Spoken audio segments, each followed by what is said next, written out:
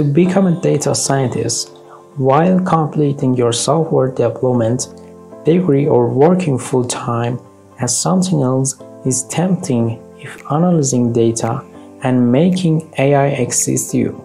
But let's agree it can be tiresome. Except that data science is something different. This diff everyone can, I can do it too mindset. Anyone can do anything, but we all function under different pace and biological clock.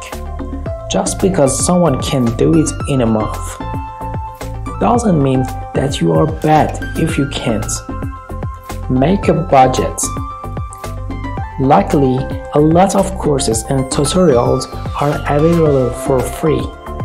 But if you've spent some time learning this field, especially practicing machine learning, you know that there is no free lunch.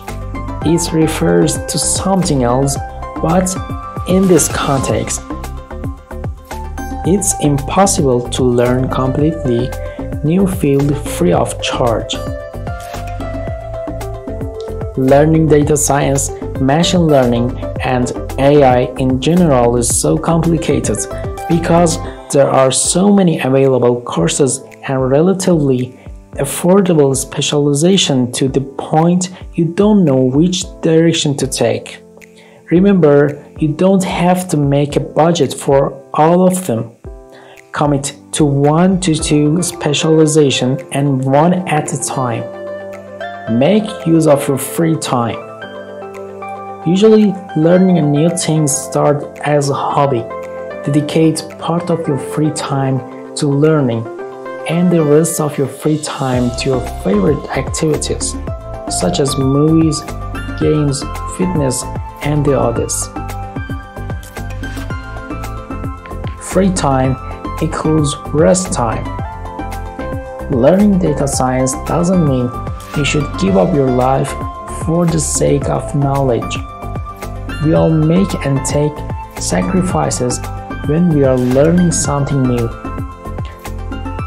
But it's not worth compromising your sleep schedule and health in the process. Focus your free time on learning and your rest time to resting. Use bullet journals and planners. While learning by doing is absolute necessity for both software development and data science, something we must brush up some theory before we can practice. With help of planners, you will not only have better insight into your learning, working, and free time concepts, but also how much of theory and practice you have to do.